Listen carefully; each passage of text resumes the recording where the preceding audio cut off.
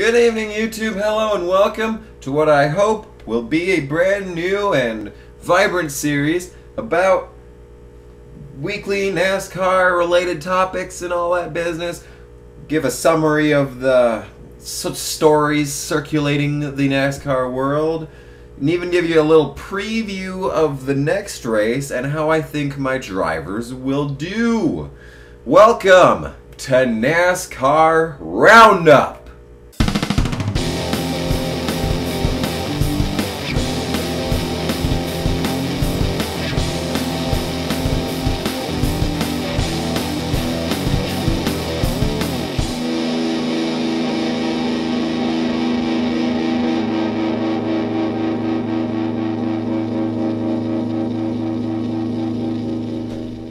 I will record this every Wednesday, hopefully have it out on Wednesday, if not, probably Thursday.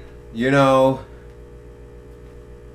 I usually work on Wednesdays, so who knows when this will ever get uploaded as far as this week goes. Anyway, so of course, I have 3 stories on my mind right now. I could glance at, actually 4 stories. I could glance at NASCAR.com and see if anything new has happened since yesterday, but we will start with the obvious. I haven't said anything yet on my channel really that much about Steve Byrnes, and that's really because I don't think there's anything that I can really contribute to what's already been said. Like, I've never attended a NASCAR race, and my first real actual memories of Steve Byrnes would be from, oh, do I have that DVD still?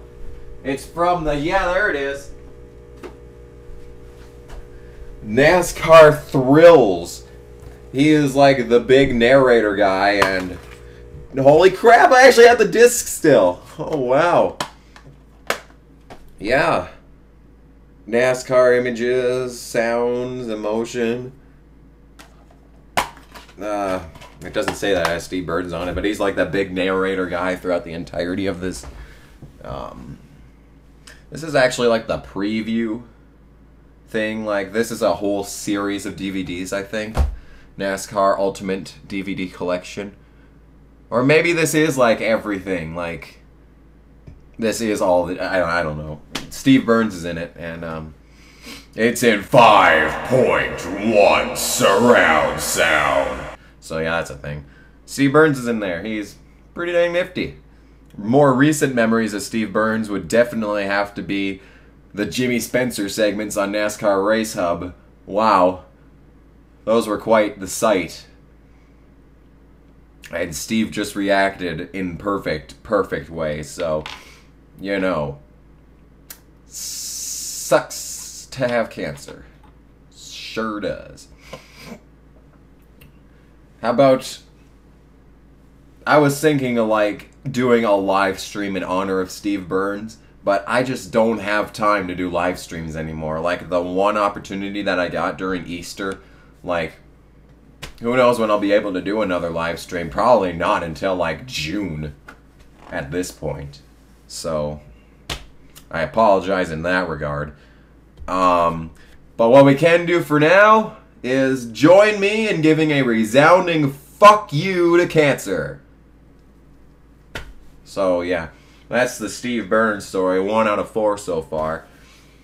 The second story is David Ragan out of the 18. Well, that certainly sucks. I was thinking, why David Ragan at the start of his substitution? Like, why David Ragan? It just was like random, completely out there. He's driven a Ford his entire career, and now suddenly he's at Joe Gibbs Racing. But after a while, I really started looking at the situation, and I'm thinking, you know what? Why not? I really started enjoying watching Ragan do good for the first time in 5 years. Since he was last at Roush, and he nearly made the chase in, it was either 08 or it was, I think it was 2008. Like, because I watched the 2009 Richmond race, and there must have been the 2008 Richmond race that he was not good at all. Yeah, I think it was 2008. Anyway, he is out. He is now going to Michael Waltrip Racing. I actually sent out a tweet during like the breaking news of this, like from going from Gibbs to Michael Waltrip Racing is like going from the Outback Steakhouse to Applebee's. It's like about the same price, but one is genuinely better than the other.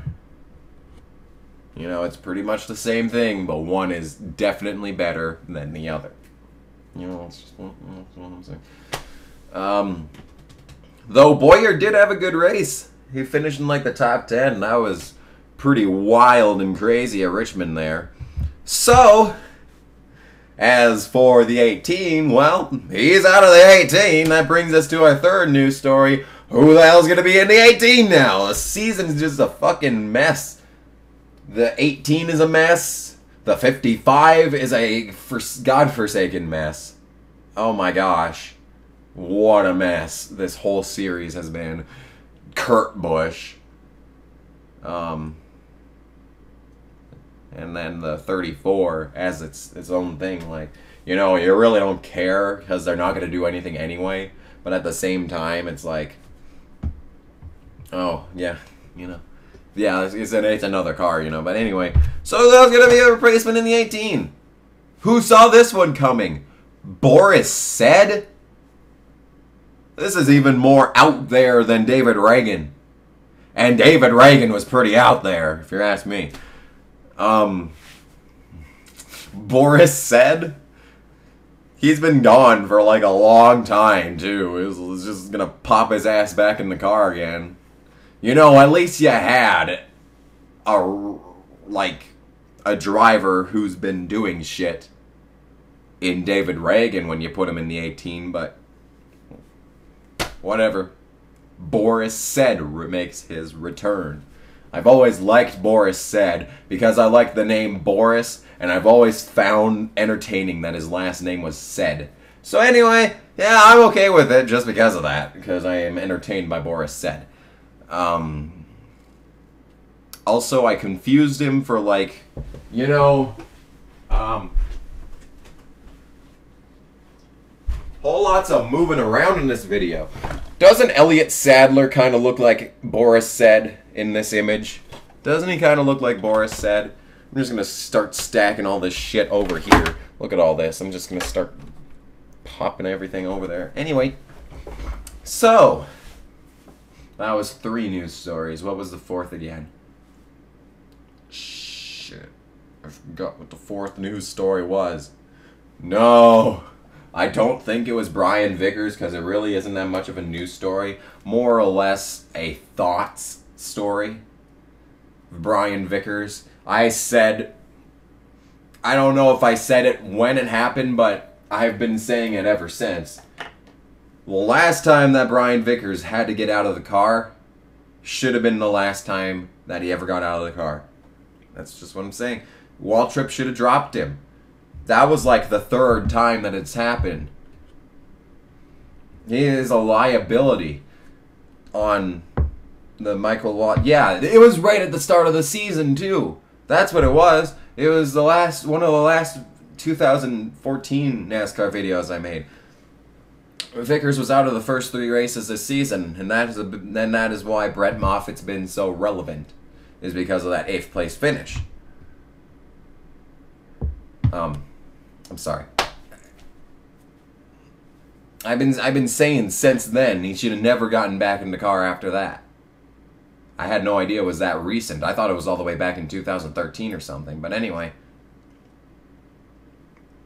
Yeah, I said that. He's a liability. I said it's gonna happen again. And lo and behold, it happened again. So Vickers is out now, and he should stay that way if Michael Waltrip knows what he's doing. Look at the mess the 55 has been. Like, if he'd found, like, a driver, you know, like Martin Truex Jr., who he fucked in the face in 2013, I think. Yeah, 2013. Who he fucked in the face in 2013. I mean, I don't want him on there now because he's got something with the 78. You know, he'd have nothing with the 55. But anyway, as far as that goes, that is where I stand there. They should throw... I think he should keep Moffitt in there for the rest of the year. Like, but, like, just, like, give him more experience and maybe even put him in a couple of Xfinity races or something, you know? Give him even more experience. He could be a pretty dang good driver after a while. Like, yeah, he was kind of thrusted into the situation and to begin with. And, you know, while it was pit strategy, he got an 8th place finish. But, like, when it was the pit strategy, like, the restart, he held his position for, like, 10 laps, you know. That's why I think he's got potential. So, but enough on Moffitt.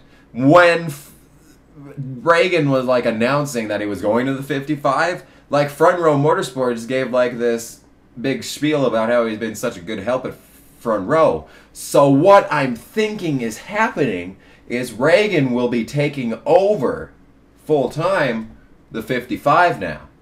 And Vickers is out or going to be in the 66 as like a developmental driver and all that business, as like the research and all that crap, like Mike Wallace and Joe Nemechek and even Jeff Burton for a couple of races last year were.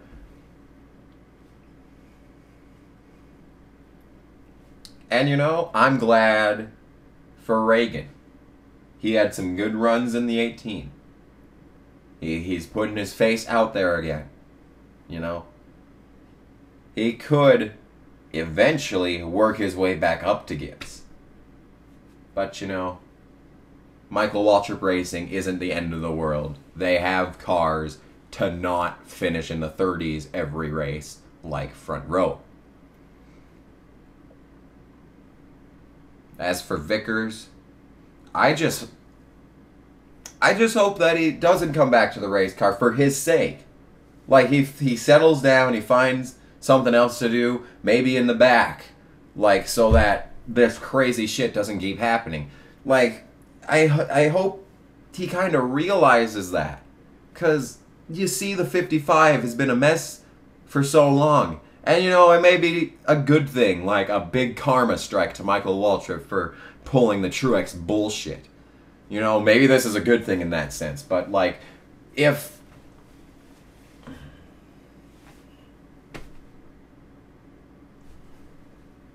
I just think he should stick in the background, and if and when this stuff pops up again, he can take time off, and it won't affect, like, the entirety of the sport. That's just what I want. Like, I don't want for Vickers if he has to, like, leave all of NASCAR and he doesn't want to. I don't want that to happen to him. I want him to be able to, like, stick around and still do shit. I just don't see why it needs to be a full-time driver when, you know, his shit's gonna pop up again. I totally said that. Look back in that video, I said it was going to start again, and it was gonna thrust a whole different element into the Michael Waltrip Racing, and I'm done. I've had enough about talking about Brian Vickers.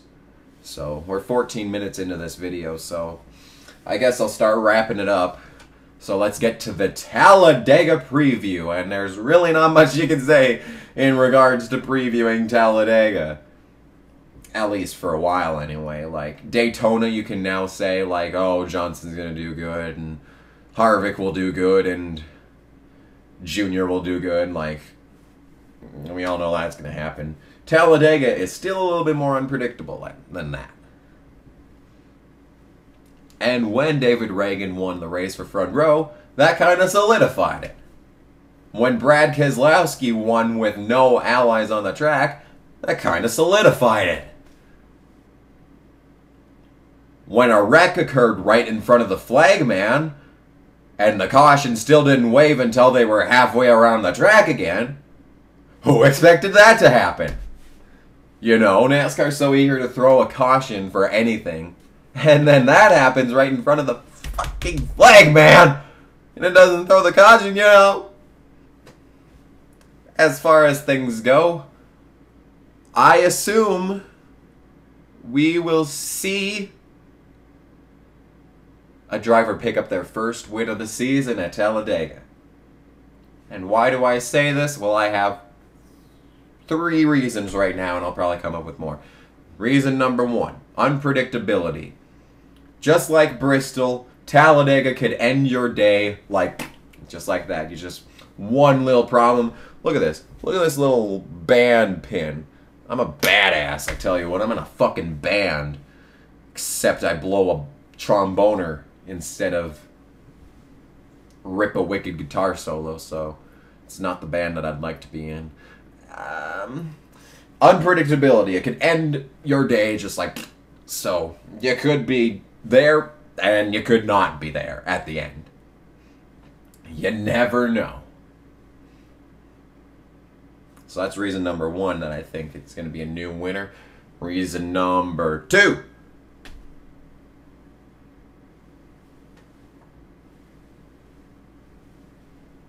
I'm so hungry. I wish I could, just... You know what I wish is that I could just, eat endlessly, but have no health repercussions. If I could eat like I'd want to eat, I'd just be just nothing. Just literally a mass of fat. I'm sorry. Reason number 2 that I think is going to be a new winner is because there have been, how many? 6 different winners this year so far. 6 out of the 9 races. We're 9 races in. We're a fourth of the way through the season already. There have been 6 different winners. The trends have shown, especially at a track like Talladega, with, tying into the unpredictability. I do have 4 reasons. Just thought of another one. The trends are saying it's going to be a different winner. Hamlin, Ragan, Keselowski. Who the hell won in 2013 in the summer or spring or whenever the fuck this is? I don't even remember. Keselowski again in 2009. Who saw that one coming anyway? So yeah, the trends are saying it's going to be a wild race. Another reason.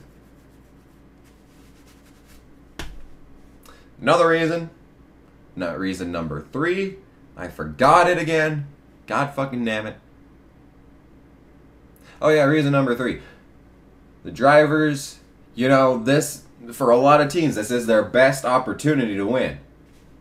Some of them, their only opportunity. Take, for example, Front Row Motorsports. The smaller teams, even the go-or-go-home teams, like Michael McDowell, and hell, even the Burger King teams. They're gonna be pushing it.